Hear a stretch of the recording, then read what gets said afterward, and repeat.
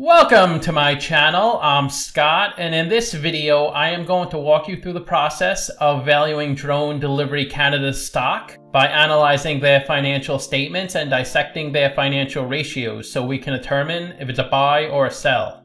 Drone Delivery Canada is a drone technology company focused on the design, development, and implementation of its proprietary logistics software platform.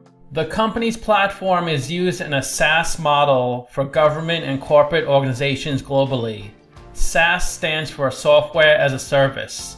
The company is headquartered in Ontario, Canada, and was founded in 2011. It went public in 2018 and trades on the Pink Sheets, ticker TAKOF, Takeoff, the TSX Venture, and the Deutsche Börse. Since Canada is such a large country, it can be difficult to deliver packages to rural or remote areas. This company's drones help deliver packages to those areas.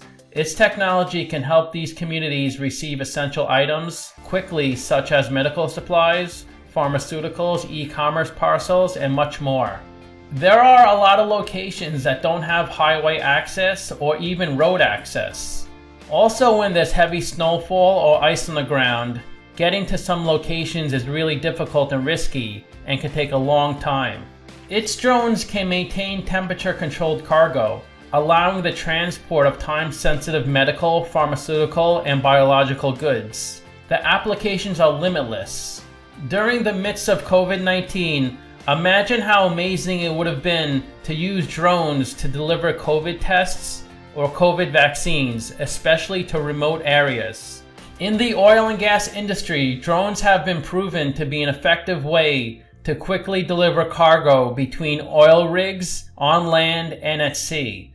It's essential to ensure your operation stays up and running. Drones can help reduce operating costs such as fuel, labor, maintenance, and storage, as well as decreasing the risk to pilots and captains by switching to autonomous delivery solutions. Air Canada is an exclusive drone delivery service provider for this company. It recently got a contract with DSV Air & Sea. Also, having Air Canada as a partner gives them credibility.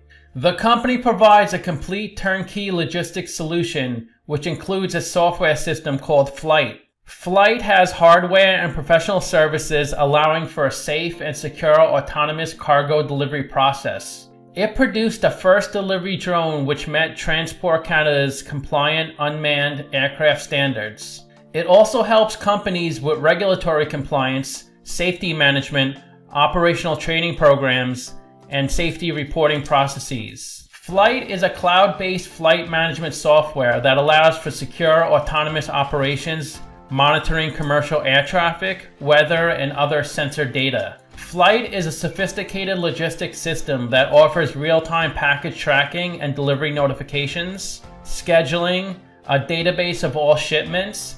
It also tracks whether it's cold or hot outside because there's some temperature-sensitive cargo.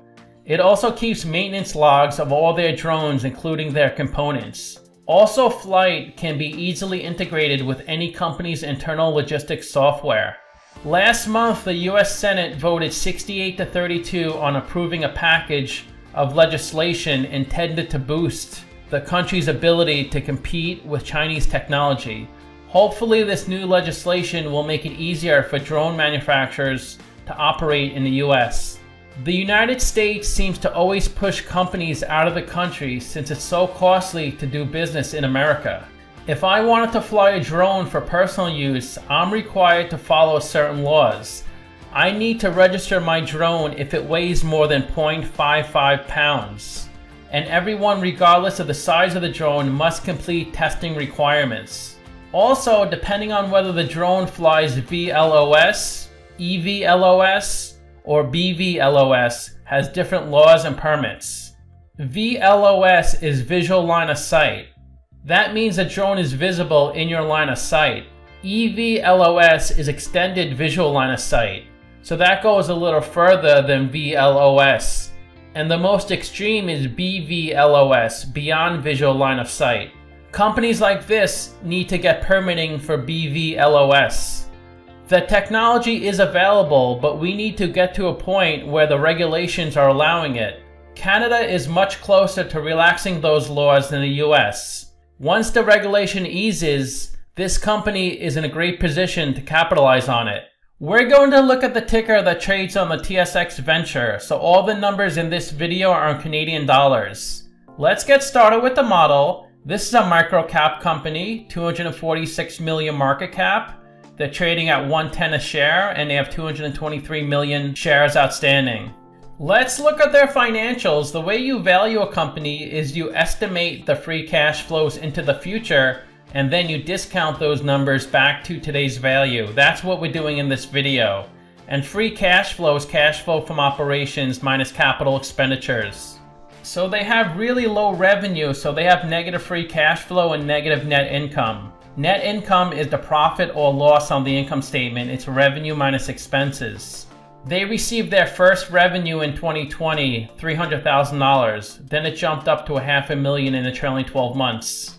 This is the company's income statement. The top line is the revenue, the sales. It is really small, but they're just getting started. They have a lot of contracts in place and letters of intent.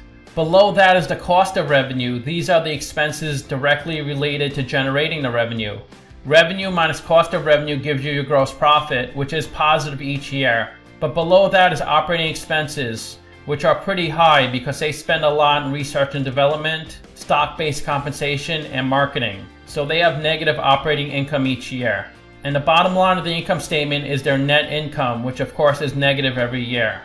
This is the company's statement of cash flows. The top line is the operating cash flow. That's how much cash the company loses from its operational business. You could think of operating cash flow as net income converted to cash, because net income is your accounting profit or loss. It's not actual cash. Of course, they're losing operating cash flow because they have a small amount of revenue at this point. They do spend a little bit in CapEx each year. It peaked in 2019 at $2.3 million. Capital expenditures are investments in property, plant, and equipment. Operating cash flow minus CapEx give you your free cash flow. And of course, that's negative every year. They're mainly funding their business on capital stock. They issued $9 million in 2019 and $21 million in 2020. They've been paying down debt the past few years. When a company has negative free cash flow and when they're in growth mode in the early years, they should be using capital stock to fund their operations, not debt, because you have to pay the interest on your debt. And if you're losing money, that means you go deeper into debt. The bad thing for investors about issuing capital stock is it dilutes your shares. But the idea is the company grows faster if they have funding, and also they won't go bankrupt if they have cash coming in. And if they grow bigger and bigger, they might buy back stock in future years. Let's look at their capital structure. They have $40 million of equity, $400,000 of debt. They're 99% equity, 1% debt. And their WACC, their weighted average cost of capital, which is a blend of the cost of equity and cost of debt, is 9.5%. And that's a discount rate we're going to apply to the future cash flows. We estimated 7 years of future free cash flows. We also estimated a terminal value, which is all cash flows past year 7, that's $731 million. We discounted those numbers back to today using the weighted average cost of capital. We get a value of the company of $446 million. We divide that by 223 million shares. And we get a calculated stock price of $2. They're trading at $1.10. So they're trading at a 45% discount. It's a buy according to the model. It's really difficult to value a company like this because they just started bringing in revenue. Although they do have a lot of contracts and letters of intent in the pipeline, it's really hard to figure out how big they're going to be or if they'll be big at all. I tried to look at other companies and the size of the industry. I took a simple approach. I estimated their revenue will be $500 million by 2027. If it is and they convert 10% of that into free cash flow, they'll have $50 million of free cash flow in 2027.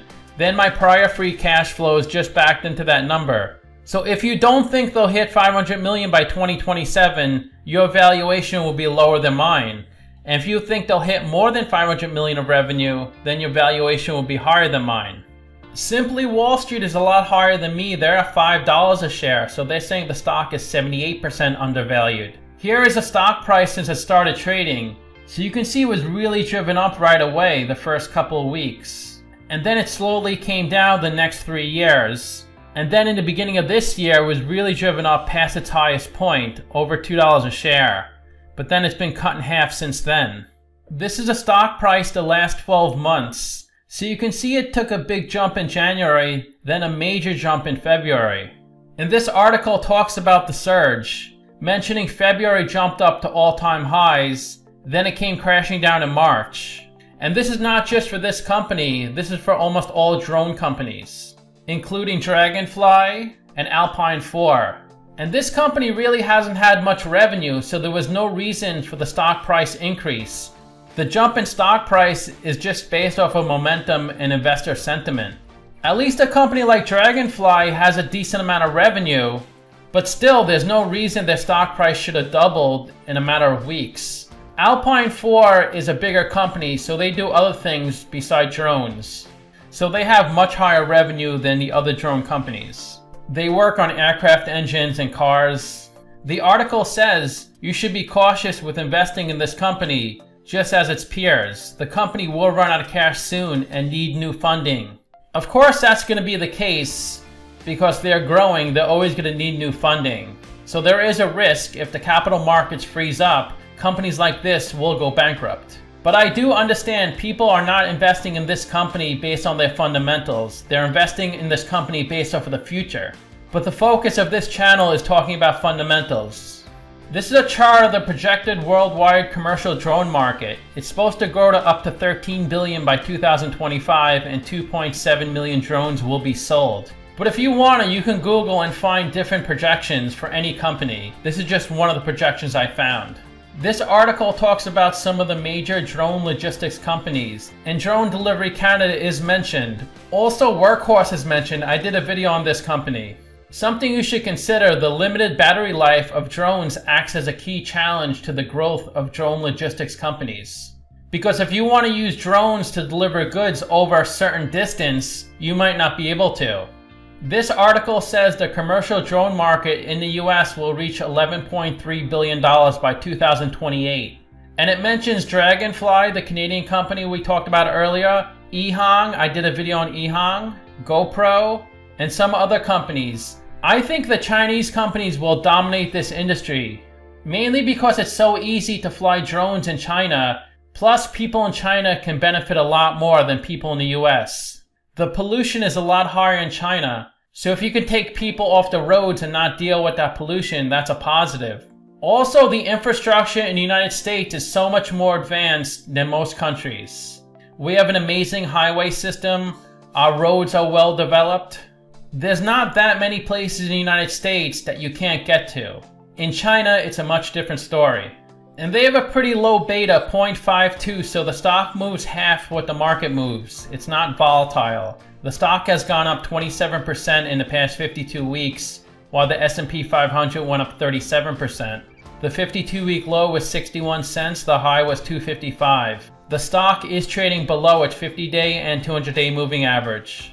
About 500,000 shares are traded each day on this stock. Almost all the shares outstanding are on float. 7% are held by institutions, and a little under 1% of the shares are shorted. If you invested $10,000 into this company in 2018 when it started trading, you'd have $7,200 today. That's a 28% loss. The biggest shareholder is Fidelity at 6.2%, and then the next 4 shareholders own less than 0.5%. Let's look at their financial ratios. We can't look at the PE because they have negative net income. They have really low sales, so they have a terrible price to sales ratio, but I'm sure this will improve over time. They do have a good price to book ratio. It's between the market median and market average. The main reason is because it has a lot of cash on its balance sheet from the capital raise that it's done. And they do have 856,000 of intangible assets, so it looks like they've been acquiring other companies. Since they have negative operating income, they have negative ROIC, negative interest coverage ratio, and negative ROE. And they have a really high current ratio because they have a lot of cash on their balance sheet and they have very little current liabilities. This is pretty common for a young company in growth mode. They need a lot of cash because they're burning so much trying to grow the business. They do seem to be well capitalized. They had negative 12 million of free cash flow in the trailing 12 months. but 36 million working capital. Working capital is current assets minus current liabilities. So it looks like they do have enough funding to get through the next year or two without taking on any more debt or issuing more stock. The best way to look at ratios to compare them to companies in the same industry. I've done videos of 5 other companies in the same industry as Drone, and if Drone has a number in red, they're worse than the average. If they have a number in blue, they're better than the average. Their price multiples are much worse than average, since they're such a young company and they just started bringing in revenue. They have a really high current ratio, negative ROE, they have hardly any debt, and they're a really small company, 246 million market cap. I converted all the market caps to Canadian dollars.